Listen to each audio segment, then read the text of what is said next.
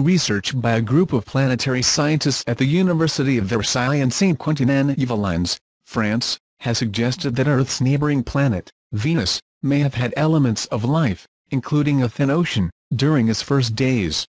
The group performed a series of computer simulations using different parameters to find out how a rocky Venus would have evolved after its formation. This involved recreating conditions that reveal how the planet's molten surface would have interacted with its developing environment and incoming heat from the young Sun.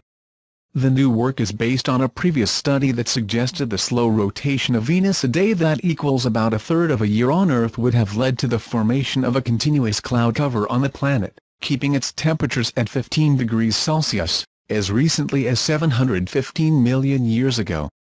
These conditions combined with carbon dioxide, the Sun's heat and the estimated water on the planet, would have led to the formation of a shallow ocean. With carbon dioxide similar to current levels, early Venus would need only 10% of the mass of water in Earth's oceans to form its own watery surface.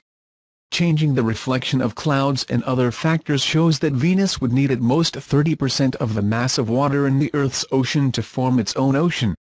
At present, there is no solid evidence to prove the existence of life support elements in ancient Venus, as it is difficult to send a spacecraft to its surface, which is burning at 460 degrees Celsius.